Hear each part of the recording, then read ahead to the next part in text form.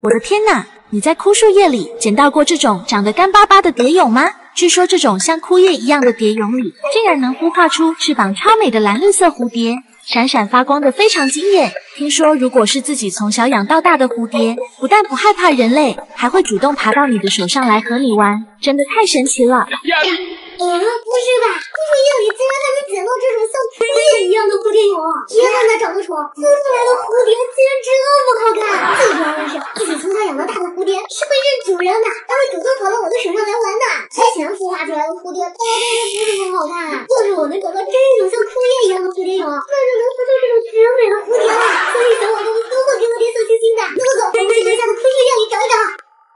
宝子呢？我回来了，出去找了3个小时啊！我才想起来，现在已经是春天了，哪来的什么枯树叶啊？算了，我还是去网上找找有没有卖这种蝴蝶的吧。来瞅瞅，还真有卖的呢！原来这种美丽的蝴蝶叫绿带翠凤蝶，它的蛹真的好贵啊，一颗蛹就要30块钱。不过看到有这么多小可爱的给我点小心心的份上，我就免费来孵化一下吧。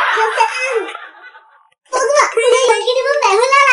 没想到这快递速度这么快，2天就到了。我一共买了9只蛹，它们现在都在这只小盒子里，赶紧来打开看看，是不是和视频里一样，长得像枯树叶似的？小心一点划，千万不能划坏我的蝴蝶蛹。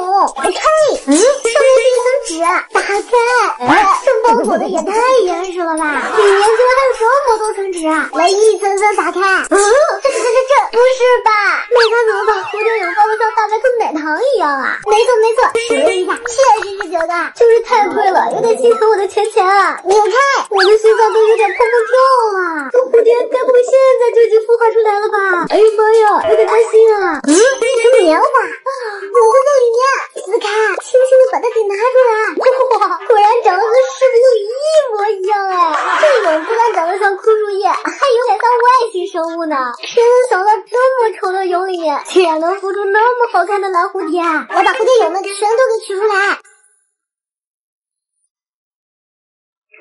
9只蛹全部都取出来了。老板说这2个尖尖的地方是它的脑袋，凸起来的这一部分呢是它的小肚子，尾巴呢只有1个小尖尖，它的背上有一个鼓起来的地方，蝴蝶会从这个鼓起来的地方往外破茧，所以千万不能把这里给挡住，否则它就不能破茧成功了。所以接下来呢，我们要按照老板的叮嘱，来给这些蝴蝶蛹搭建小屋。我买了一些水中隔离网，它们也可以用来做蝴蝶的隔离网，来简单搭建一下。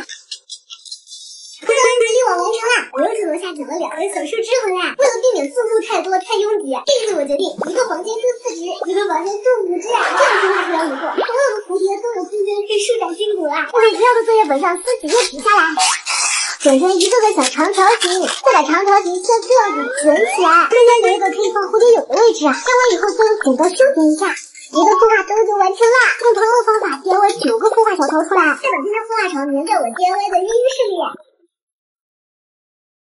9只孵化窝都已经准备好了，现在可以把蝴蝶蛹们放进去了。一定要把蝴蝶孵化出来的背部贴着外面，这样小蝴蝶们爬出来的时候才不会被堵住啊。安置好蝴蝶蛹以后，我们手准备2张纸巾，把它放在外卖盒的盖子上，在上面倒上水，将纸巾浸满，再把湿纸巾放在小屋的下面，这样就可以保持小屋里面的湿度了。把它们放在阳台，再盖上一层布，避免阳光直射到，温度和湿度都 OK 啦。就等着我的蝴蝶宝宝们孵化出来啦。第2天清晨，我的2个小伙伴们，我发现了一件可怕的事情啊！昨天刚放进去的时候，蛹们还是这种浅浅的颜色，今天一大早我就发现有2只蝴蝶蛹它竟然黑化了。这2只蛹好像坏掉了，颜色都不正常了，表面还能往外渗出液体呢，这该不会是要孵化出来了吧？还在动呢！宝子们快点点关注，下期带你们看超美蝴蝶孵化出来的样子。我的天哪，你见过这种神奇的猫咪蛋吗？每个蛋里都能开出一只超萌的小猫咪，有个小伙子竟然还开出了一只稀有彩虹猫，把彩虹猫划开，竟然在它的身体里发现了一枚超美的象神项链。据说晚上带着它睡觉，就能梦见可爱的宝宝象神，它还会帮你实现3个心愿，真的太神奇了。不是吧，竟然还有这种猫咪盲蛋，每个盲蛋里都能出不同种类的猫咪，有人竟然在里面抽到了彩虹猫咪，这彩虹猫咪的脑袋里还能发现粉色的象神项链，晚上只要带着象神项链睡觉，就能在梦里见到宝宝象神啊，还会实现我的3个愿望，真的假的呀？这还等啥呀？宝子们点点小心心，咱们点几只小卖部，看看能不能买到这种猫咪盲蛋，对不对？小狗狗们，我回来啦！这一次我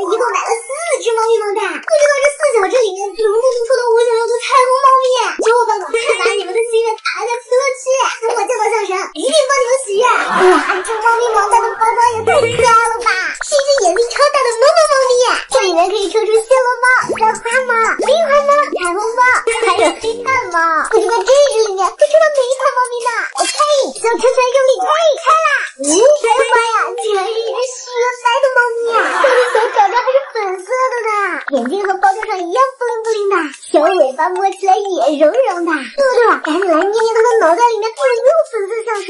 怎么感觉什么东西都没捏到啊？算了，用剪刀沿着边缝剪开它，扒拉开，把里面的棉花全都掏出来。好啊，里面空空的，什么都没有。算了，还是把棉花全都塞回去，然后再缝合起来吧。缝完了，一点痕迹都没有了。再来看第二个猫咪王蛋，始终出现一只彩虹猫。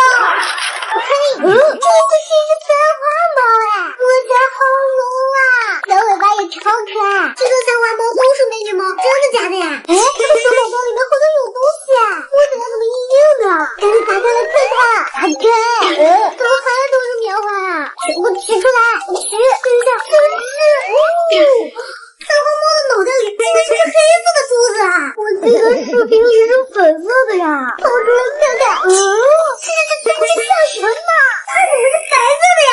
视频里不是这种颜色啊！虽然没抽到粉色小蛇，但是这白色的小蛇也超美，金光灿灿的，它的眼睛还是透明的钻石的，好好看呀！为了小伙伴们实现心愿，我还是得找到粉色小蛇才行啊！继续，再给我来个彩虹猫咪！嘿，这是什么猫咪呀？眼睛是绿色的呢，这身上的花纹也太多了吧！小伙伴们，你不知道它是什么品种的猫吗？那我就先叫你超猫好啦！我来看看超猫的小脑袋里有没有东西啊！前面有一个硬硬的东西啊！嘿，把里面的甜珠棉掏出来，怎么有这么多棉花呀？真的是黑珠子啊！难道又给我抽到了白色的小蛇啊？出来吧！这是，我没看错吧？黄金小蛇啊！真的是黄金做的！哎呀妈呀，这黄金小蛇看起来老贵了。不过它和白小蛇倒是长得一模一样，我还是更喜欢黄金的。哎，小伙伴们，你们发现没？小蛇的牙齿怎么都是一个长一个短啊？把它们全部挂在脖子上，现在只剩最后一只猫咪王蛋啦！能不能找到粉色小蛇，就看它了。扑开，小拳头扑开！故事吧，这个又是视频投稿彩虹猫咪吗？没想到真的被我找到啦！来，你看它的脑袋，脑袋是硬邦邦的，说不定这里面就藏着粉色小蛇呢。赶紧解开，扒拉开，棉花掏出来，收到了，不得了了，是粉色的绳子啊！出来吧你！小伙伴们，看看这是什么？粉色小蛇真的被我找到了！嘿嘿，我也太厉害了吧！这粉色小蛇真的好好看呀，美的我都不知道用什么词语来形容它了。其实3选1，小伙伴们，你们是喜欢白色小蛇，还是粉色小蛇，还是金色小蛇呢？对了，是不是带上粉色小蛇就能梦见超萌的小神宝宝？它会实现我3个心愿。让我来看看评论区的宝子们都许了什么心愿。现在我要带着它去睡觉了。梦见小神的话，我会把你们的心愿告诉他的哟。